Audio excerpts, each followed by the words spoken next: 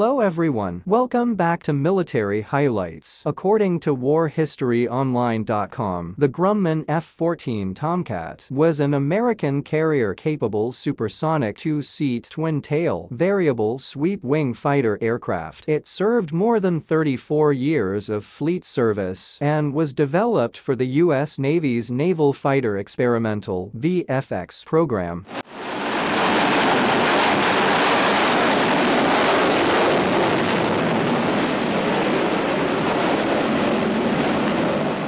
From its first flight in 1970 to its retirement in 2006, the F-14 Tomcat transformed from an analog fighter into a digital precision attack platform that became the Navy's primary maritime air superiority fighter, fleet defense interceptor, and tactical aerial reconnaissance platform.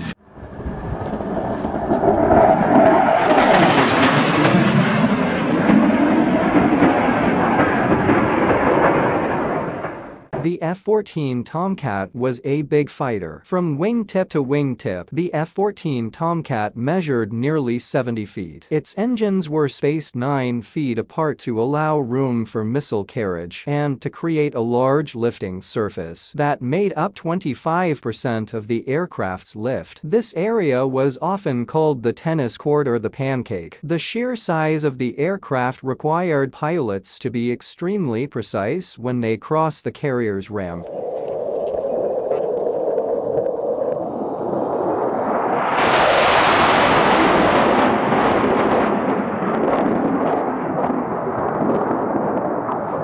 The John Wayne loadout, the F-14 Tomcat could hold 6 AIM-54 Phoenix missiles that could be all released within 38 seconds. The aircraft used the low-altitude navigation and targeting infrared for night pod system, which turned the F-14 Tomcat into a smart bomber. It was also equipped with an AWG-9 planar array Hughes radar dish that was capable of tracking 24 targets simultaneously and then firing those Phoenix missiles at 6 of them. Having 6 Phoenix missiles equipped on the F-14 Tomcat was known as the John Wayne LOADOUT, and although real-world threats never demanded this amount of missiles, it still sounded badass. As awesome as it was, the original F-14A needed some serious upgrades. It needed to support high-speed multiplex digital data buses, multifunction cockpit displays, and head-up displays. Subsequent F-14B and F-14D models were created to include these new upgrades. In the latter model, pilots were spoiled with a new glass cockpit, digital avionics, and enhanced data link to increase the crew's situational awareness. The original F-14A model had an overall less powerful and less reliable Pratt & Whitney TF-30 engine and required the pilot to select an afterburner when launching from the carrier. The F-14B and F-14D models improved on this with 2 General Electric F-110 engines that allowed the aircraft to linger a lot longer over the battlefield. They also included a fully digital APG-71 radar system, and with these 2 updates, the new F-14 Tomcats were capable of making supersonic passes. The F-14B and F-14D also allowed pilots to launch from the carrier without selecting an afterburner. This didn't look as cool as the previous model, but it was significantly safer.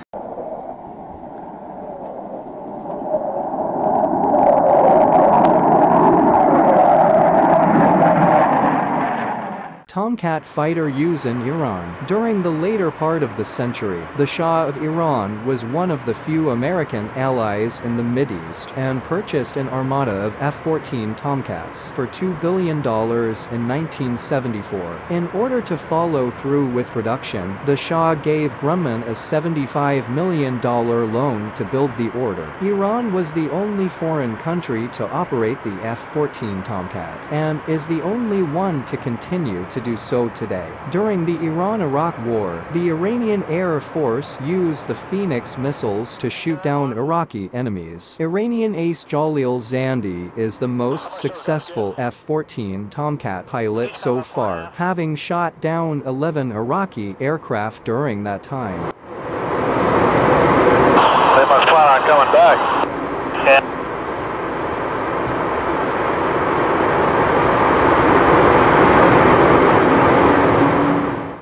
F-14 Tomcat used in the movie Top Gun. The film Top Gun was a massive hit following its release in 1986. Actor Tom Cruise starred as young naval aviator Lieutenant Pete Mitchell, stationed on the USS Enterprise and assigned to fly the F-14 Tomcat. This fast-paced film quickly became one of the highest-grossing films in 1986, and Navy recruitment saw a jump of nearly 500% that year. Aspiring pilots dreamed of being the next Pete Mitchell flying the supersonic F-14 Tomcat.